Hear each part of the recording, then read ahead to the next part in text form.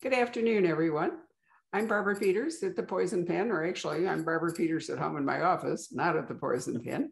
And I'm really pleased to be with three of my favorite guys today. So over there, H Ripley, I can't say it, H Ripley Rawlings the fourth, who is the author with a new book. Rip. Hey, good to see you. Thanks for having us on, and happy birthday. Well, thank you very much. Below him, Marc Greaney, author, friend forever, and all kinds of interesting things happening in his life. So we are going to at least have to talk a little bit about the movie, not to mention dogs, because Marc has inspired me to get into the puppy world. And so envious, Marc Cameron. Why do I feel like that's going to come back and bite me at some point? It's not going to bite you. No. I absolutely love it. I mean, serious. And you know what? They have taken over Instagram. I mean, if I don't post a picture of them, people complain. Yeah. So who knew that they were going to be so much fun? Anyway, and I am entirely envious of his fire, because it's 90 here, but it's like 29 in Alaska. Marc Cameron. So is this the last fire of summer? Yeah, exactly. Summer was over a couple of days ago, and we had our last snow of summer, and now we're having our first snows of fall. So.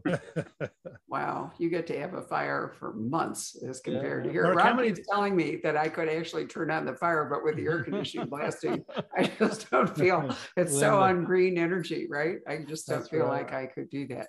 So we're here to talk about Rip's second book for Tice Asher, although it's actually his third book. So why don't I ask Marc to tell us first a little bit about Red Metal and how the two of them wrote together.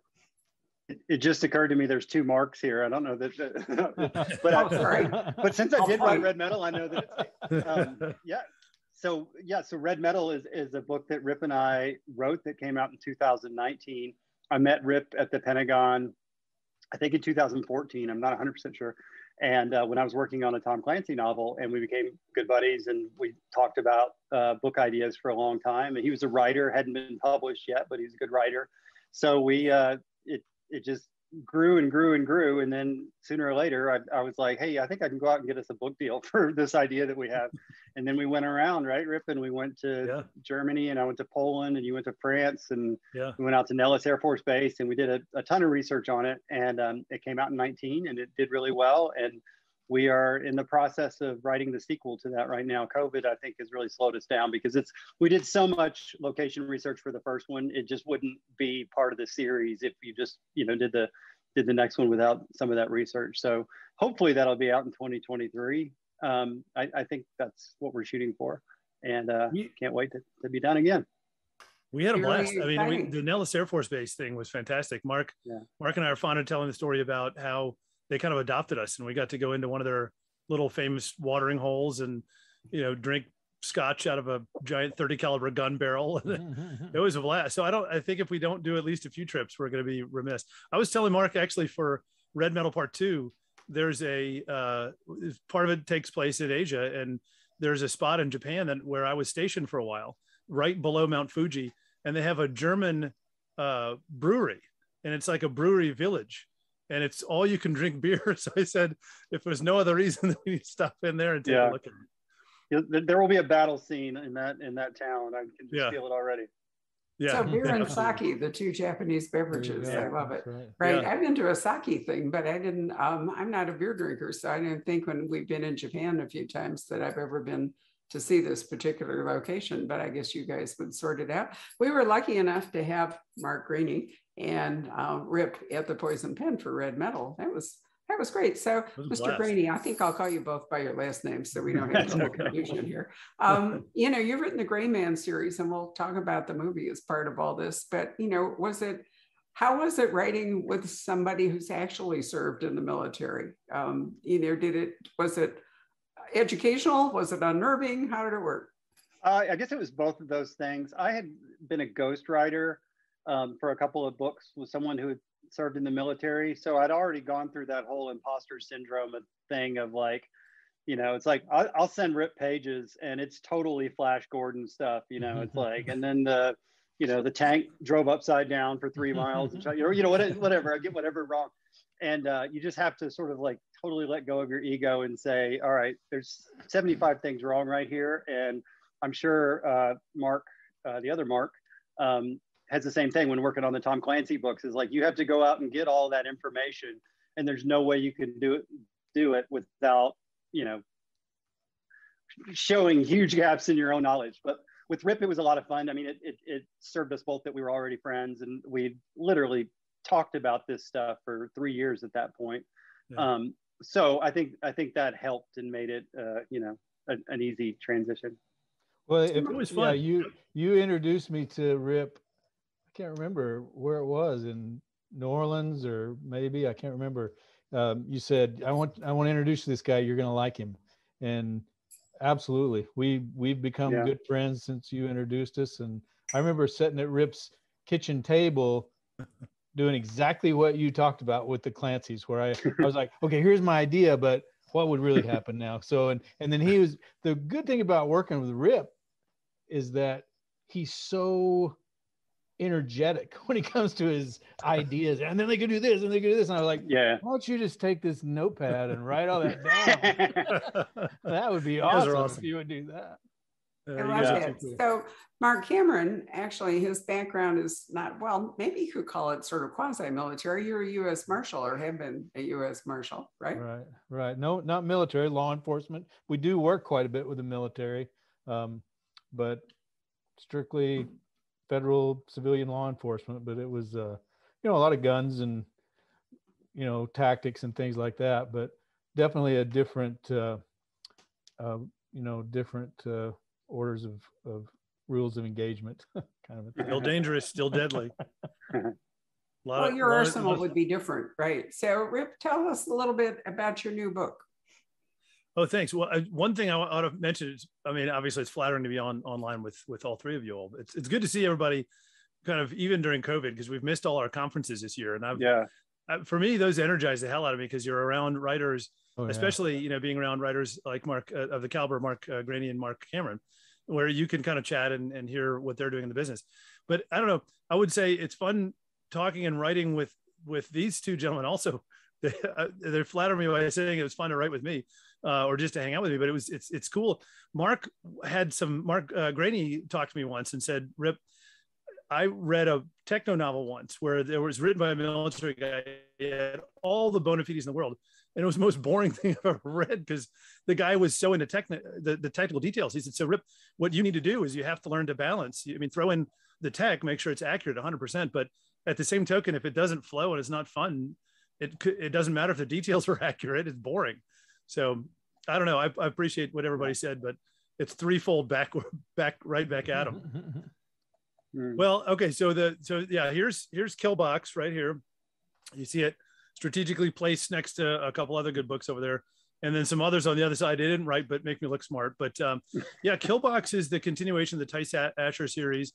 In this series, so the Russians invade America, to kind of shorten the intro on book one, and they do it through some clever means. They have a computer that gives them some ideas, and the computer's crafted, kind of pieced together, but it's very well maintained and well run and well established. And it says, look, if three things happen in the United States, you could probably launch an invasion.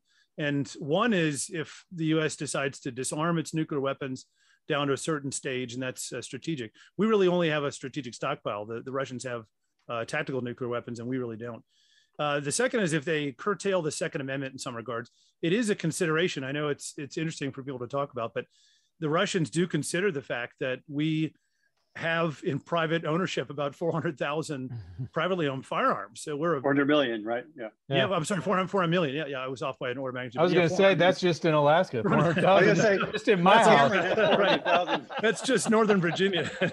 Well, no, 400 million is correct, and I think that doesn't even include pistols. That's just like long guns. But so we're an exceedingly well armed society, and you know, we're better armed than a lot of smaller countries are. So it's a factor for people when they're considering what could we do in the United States. So if we curtail the Second Amendment in the book, then they say there's an impetus potentially to attack.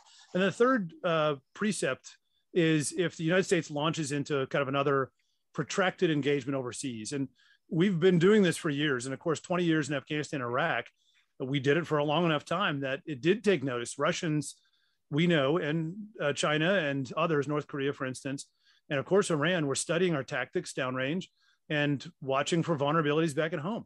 So the book is, it is a Red Dawn meets kind of the Dirty Dozen. You get these hillbillies and stuff up in the mountains, and hopefully that's the rich part of the characters that makes it exciting. So in book 2, it's a continuation from there. You can certainly read it as a standalone, but with the book in the kill box, the Russians have gotten a hold of some chemical material, and they realize they're suffering some great setbacks against a couple army divisions that are still in the United States, and they decide to use it. And so it's up to our hero and his kind of cadre of dudes and dudettes to figure this all out and try to stop it. And I mean, I think besides the larger Russian plan, there's a female antagonist who is very bad. I mean, it's, as Marc Greaney and Marc Cameron have told me over and over again at the conferences, it's a lot of fun to write bad guys. I mean, the good guys are exciting to write too. And, you have to get in their head and figure out what their motivations are and make sure that they're lovable. But at the same time, their trials and tribulations are worthy of anybody who's a good reader reading them.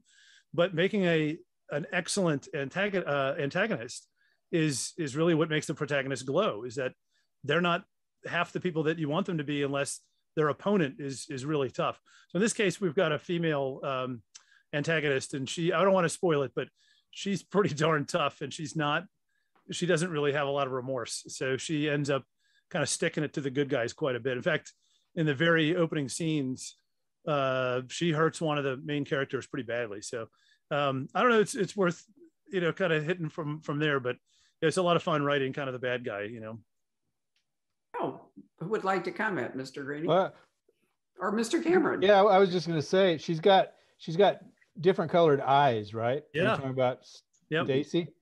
Yeah, Stacy is her American name, yeah. It's funny how everybody, and Marc's going to probably discover this if he hasn't already from people sending him emails, but when you watch a movie, part of the reason that makes it so disappointing sometimes is we have something already in our head as far as what Jack Reacher looks like. Let's just say that, or what Stacy looks like. And it's funny, when I used to be a horseshoer to make ends meet when I was a police officer, and my daughter and her husband have a beautiful Aussie.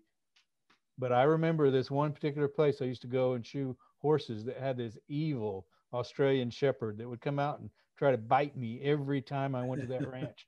And she had 2 different colored eyes. So when I read about Stacy, that's who I picture, this that's a good Australian shepherd that's trying to bite me, that would hide under the truck and wait until I was passed, till she'd come out and just work me over. Yeah, she's got heterochromia. They're all female. I love that. It's a 2 color eye. This one happened to be a female dog, but heterochromia is interesting. I mean, I had to do a fair amount of research on heterochromia, and it's handy having some medicine in the family. My wife's a doctor, but I could ask her a lot of medical questions. She helped me find, there's a scene in the book where they have to go steal some drugs from the local hospital, the good kind, the hospital kind of drugs, and medicine basically. And so I don't know, it's good to have somebody in the family that I can bounce this off of, but I did research heterochromia quite a bit, and it's interesting. It's amazing how many actors and actresses have it, and you don't really even notice in their movies. But having 2 different colored eyes is it's an oddity. I mean, the percentage of heterochromia is very small, but it also can come with some bad side effects. So I wrote that into the story as well. There's another disease called polychoria, and if you have heterochromia, you're more predisposed to have polychoria, which means you have 2 pupillary openings. Or you can have 2 pupillary openings in one of your eyes. And that's very damaging. And especially in its kind of early stages, if it's not corrected. So I don't know, it's fun to write the bad characters. It's also fun to write flaws. Those are, Marc Cameron taught me quite a bit about flaws and was talking about that with some kind of how he writes his characters. So I learned a lot from both gentlemen about stuff like that. It's a fun so story. So Marc Greaney and Marc Cameron, you've both written in the Tom Clancy universe, where you didn't get to, Rip got to make everything up from the beginning, right? But when you took on Clancy, there were already parameters and characterizations and stuff that you had to do. So Marc Greaney, when you started, the Gray Man was your own creation. The Clancy clearly was not. How did that feel going back and forth? You know, it's all a whirlwind looking back on it. Someday Marc Cameron will pass the torch to somebody else, and then if he's like me, he's going to be like, wait, did that really happen? Yeah. I did 7 books in 6 years, and these are obviously long, big books. And but I do remember that it wasn't that hard because they are very distinct worlds with almost different realities and whatnot in them. I like the fact that the Clancy world was well established because I was a massive fan of those books. So to get to play in that sandbox was such an amazing thing to be able to do. I never ran around going like, well, if I'd written Jack Ryan, he would be more like this or less like this. I don't remember ever thinking that once about any character in the series. It's just, you know, those are the rules. You're playing, you know, chess with a chessboard where you know all the pieces and what they can do. So it never really, you know, I wrote 2 books a year for several years, and it would be a Clancy book and a Gray Man and a Clancy and a Gray Man. And they were very distinct between the 2 of them. Of course, you're editing one while you're writing another. So there's that back and forth where, I mean, maybe Marc, you've done this too. You write the wrong name down, you know, and you know, your protagonist from your other series is suddenly a character in your book. Mm-hmm. You know, on the day, little things like that can happen, but it was surprisingly not that tough. Ditto when I wrote Red Metal with Rip. It was such a different world than the Gray Man world that it was just great. And as much as I enjoy writing Gray Man books, it's great to go do something different. I'm writing something different now, and then Rip and I are going to write another book, and it's going to be great to get away from that. And I feel like, you know, long term, that makes the quality of the Gray Man books better when you get a little break in between to work on something else. So Marc Cameron, you've written about Jericho Quinn, and you're writing Arliss Cutter. Mm-hmm. Cutter, sorry. How has that worked for you? Because how many Clancys have you done? We're doing something 5th. With you on number December 5 comes out. Yep, number 5 so comes out. Is that going to be the 5th one? Yep, that will, and then we're doing one more after that. So we'll see. I'd like to leave Marc as the king of the Clancys, but we'll see. Never say never, but it is a lot of back and forth, but I'm the same with Marc, and I had the double pleasure of writing Tom Clancy's characters and then writing Marc's characters. I think, or maybe there were grants. Did you come up with Adara and Midas? Yeah, I came up with both of them. This sounds very cruel. I love Grant Blackwood and what he did, but to have some skin in the game, I had to kill some characters off. Yeah, and I wasn't going to kill Clancy's people off, so I was just slaughtering everybody that and so you're welcome to do that to me, Marc. No, I love them. Actually, yeah, I think I love your characters. Hear about that in advance. No, I love your characters, and I actually give Adara quite a bit of page time in the last book, Shadow, or right. No, maybe Code of Honor. I can't remember. I give her quite a bit of page time with Ding. What I try to do is put one of your characters with the legacy one. But, you know, let's face it, you wrote 7. So many people that read these books, they view Midas and Adara as legacy characters, and with good reason. And so I have to say, not to be a fanboy, but you really helped me understand the characters. I remember early on asking you simple questions like what's Jack Jr.'s favorite soccer team, or, you know, that sort of thing, because I think even with the military stuff, with these books, you just can't get it wrong. You can leave stuff out. I don't have to talk about what happens when you load a howitzer or whatever, but I can't load it wrong. And the same thing with the Clancy stuff. As long as I don't have them drinking the wrong kind of whiskey or, you know, or whatever, or put them in the wrong kind of plane, then I still think we have a lot of freedom with the Clancys. Sure. Like Clancy didn't write a great deal about Kathy Ryan. She was in Some of All Fears quite a bit because, you know, people even, and Tom Colgan is a great editor, and he's holding fast to you got to keep Clancy. And sometimes I'll remind him, oh no, Jack had a drinking problem in Some of All Fears. He had all kinds of problems. He's a human. We can allow him to be a little bit human. And as long as I prove my case, he lets me do it. But we have a lot of leeway, and it makes it great fun. Great fun. Well, I'm really glad that we'll get to talk to you in December. As I said, I think it's the 16th. Or is it November? Yeah. No, it's November. November. Right. And we'll be talking to Marc Cameron about the new Clancy. So Rip, what is it? How come some of you military guys develop an urge, or maybe you always had an urge to be a novelist? I'm still, I've talked to Jack Carr about that endlessly. And of course, he points out that his mother was a librarian and force-fed books to him for years. But what is it that inspired you to want to write? I think it's probably similar in that when I was a kid, my dad was a classicist and my mom was a radio personality, and she's also a novelist and a writer. So she wrote a magazine. She was the editor of Country Living, Mountain Home, Log Cabin, and a couple others I can't remember. And then she had a radio show. And so there's also a fairly big oral tradition in my family. My family is predominantly from the South, and the kind of legacy all my aunts gave me was I was one of the cousins, nephews who would listen and sit on their knee and kind of, while they would hold their knitting, while they would tell me stories about the family, because we had all these kind of rich stories about great uncle so-and-so and great aunt so-and-so. And so I think it started there. I know that when I was a kid, everyone else was reading Winnie the Pooh, and my dad would read us like the Seven Against Thebes, and he would read us the Iliad and the Odyssey. And so, I think we came up with a, not so square background, I guess it's very square background, is that we ended up reading, a lot of these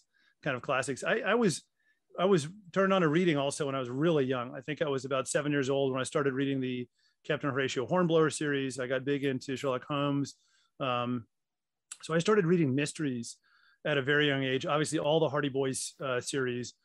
So kind of all that stuff was ingrained in my mind as a young man. And I got into Agatha Christie, and I think those types of novels are really the development of real thrillers, is that they have suspense and there's someone who usually gets hurt in them, but you care about the characters and you really want them to come to a good conclusion. You don't need everything tied up with a bow, but you do want to know who killed so-and-so in the library with poison.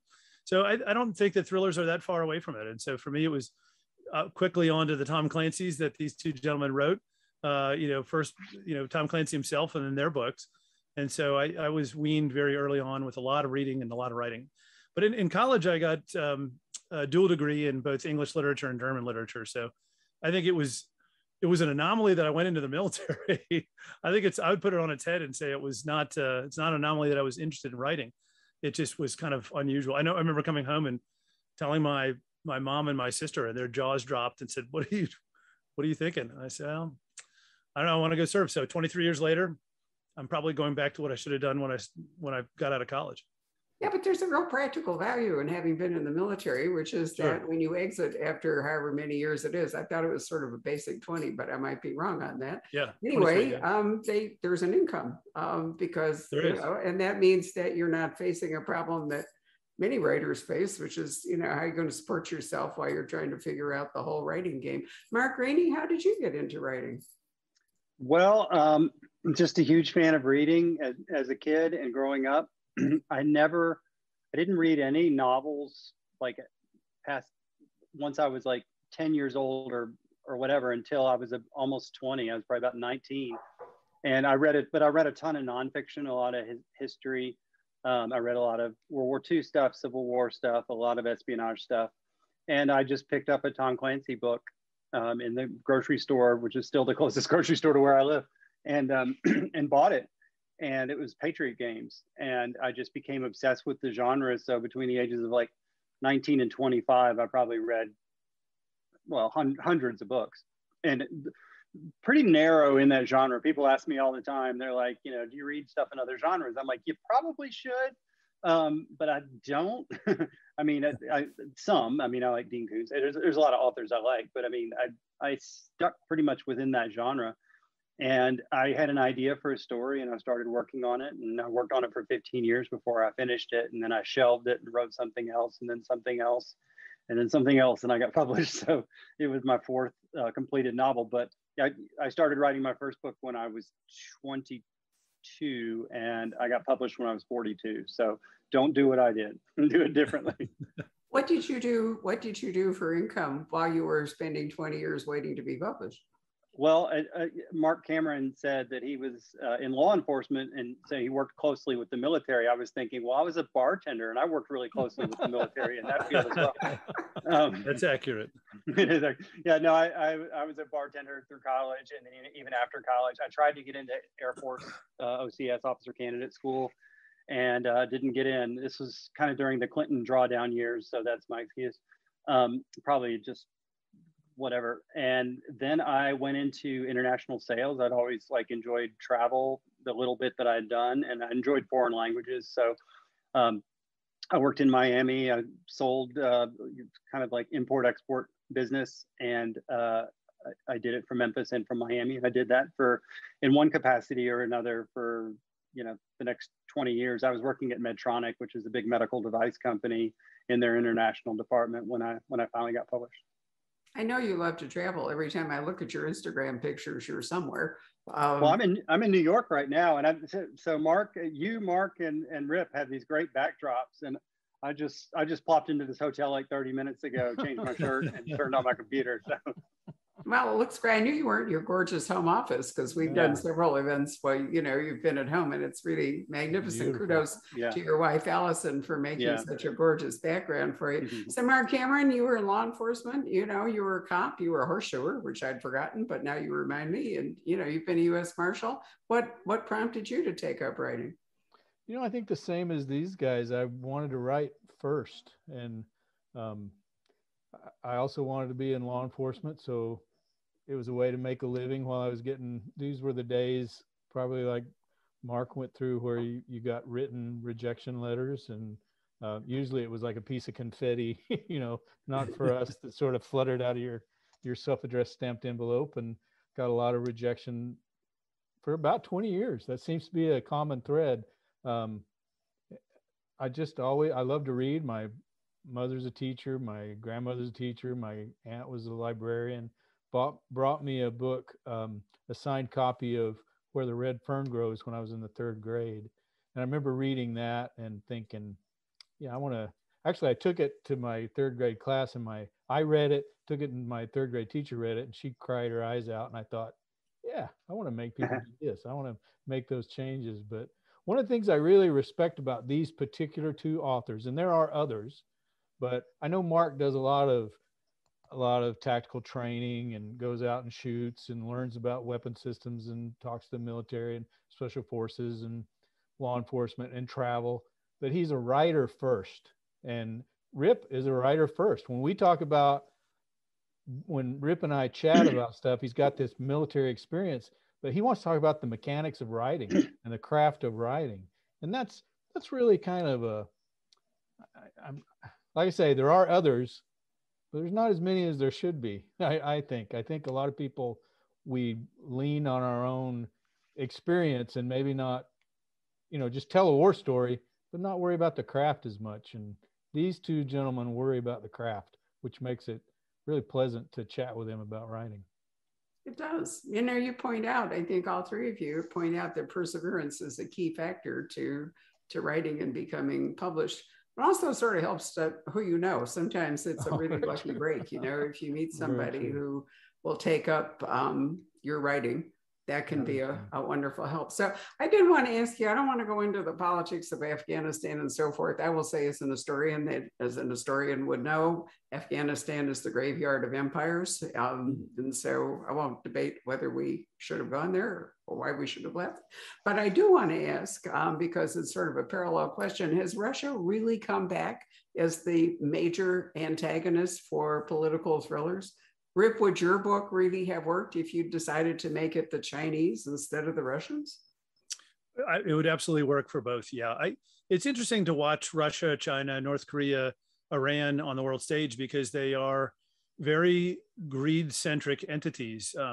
Marc and I send emails back and forth on little articles and tidbits that we read, and China has been doing a lot of very dirty deeds behind people's backs. And I think one of the greatest aspects of a democracy, all of us democracies, because we're, certainly a good one, but there's quite a few others, is that we do most of our stuff in the light of day. Not everything.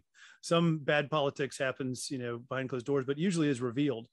Whereas, China and Russia do the majority of their dirty deeds behind closed doors. We don't see it.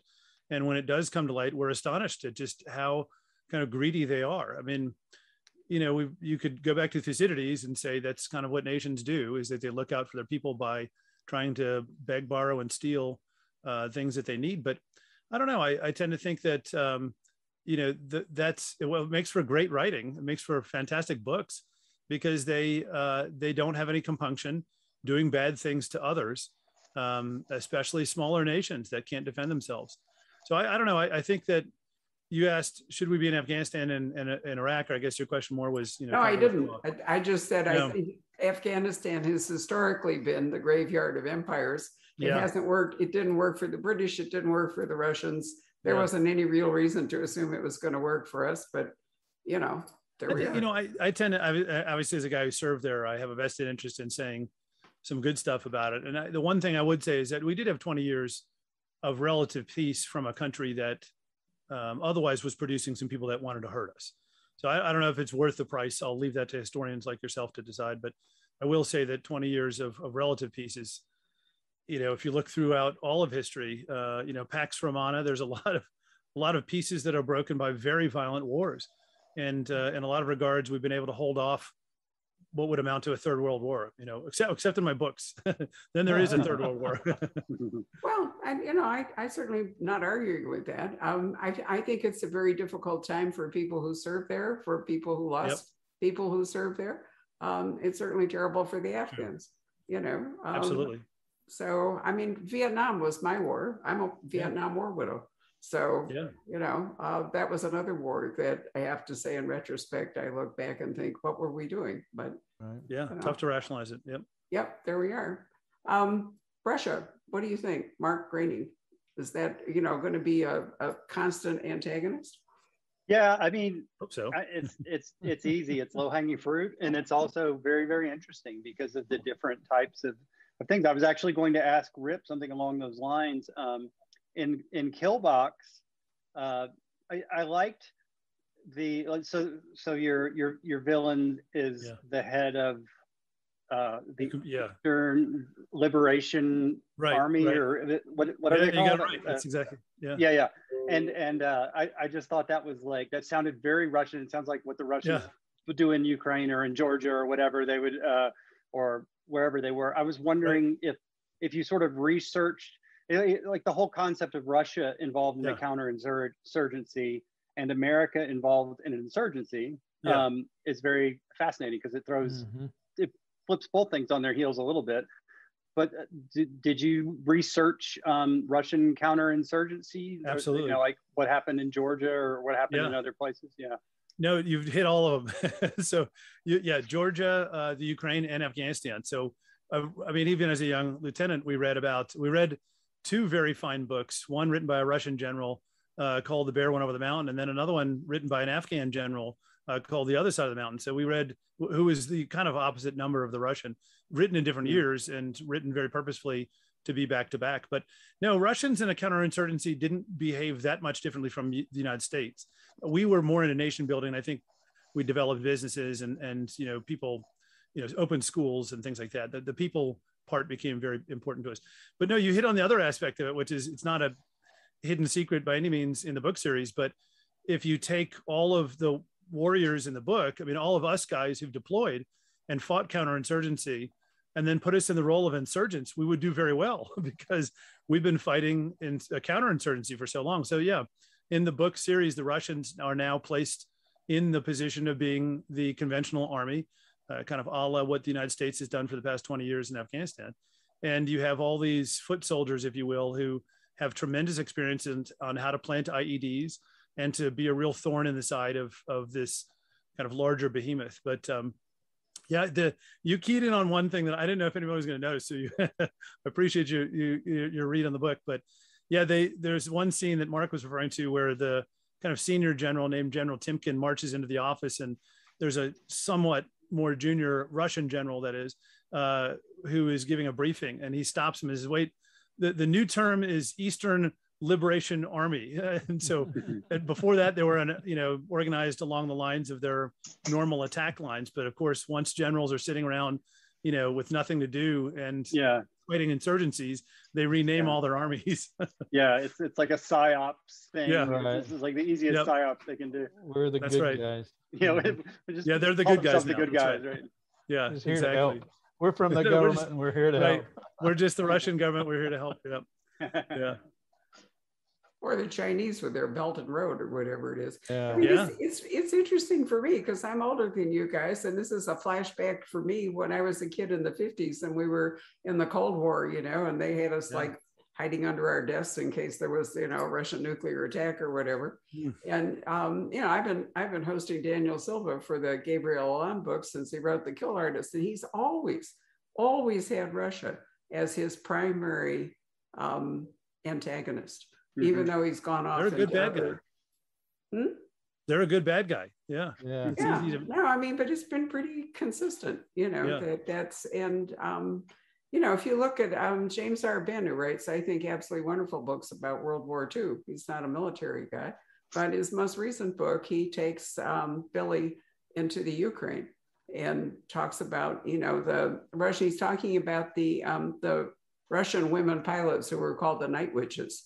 Which, they flew so quietly in their little like cloth and paper planes that they could get very close and drop things. And Russia in the modern era, out of necessity, has had to put women in the front lines. And Marc and I did that a little bit in Red Metal.